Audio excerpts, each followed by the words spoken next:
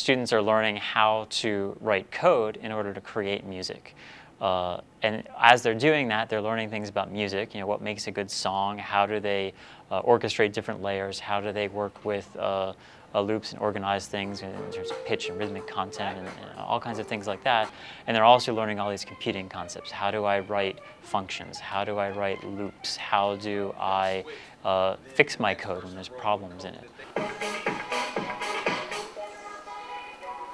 Our hope is that they're having so much fun and they're so interested in making this music and expressing themselves, they almost don't realize that they're learning all these core ideas in computer science along the way.